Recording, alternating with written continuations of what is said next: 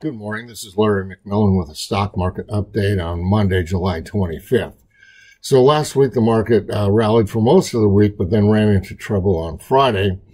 It peaked at 40.12, which almost closed the gap at 40.17 on the chart. We had expected some resistance there. But it could still continue on a little ways higher. We do have some buy signals from various indicators, but the resistance between 40.70 and 41.70 is going to be very strong. So unless, the index were to climb above 41.70, that would be a change of trend. But for right now, the trend is down, lower highs and lower lows on the S&P. And so the core position still remains bearish from that indicator. However, there's been good improvement in many of the other indicators. The equity-only put-call ratios have fallen below their early June lows, and that's bullish. So as long as those indicators are still declining, that'll be bullish for the stock market. Breadth has been pretty good, and we had breadth oscillator buy signals. Now, it was not good on Friday, and that has put these buy signals in jeopardy. So if we were to have negative breadth, say today or maybe even tomorrow, that would probably roll these over to sell signals. That's a day-to-day sort of game time decision.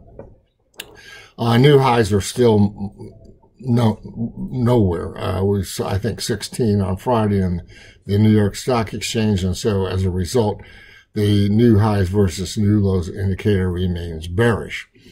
Now, our VIX spike buy signal expired last week, so it was a profitable buy signal.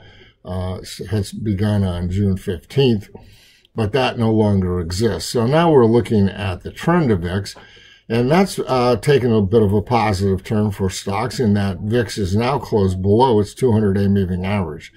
So that removes that bearish factor from the trend of VIX. It doesn't make it a bullish factor yet, though.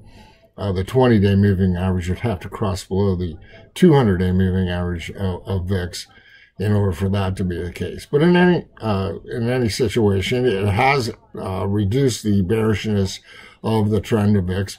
And as long as VIX remains relatively low like this, then that is a large positive for stocks.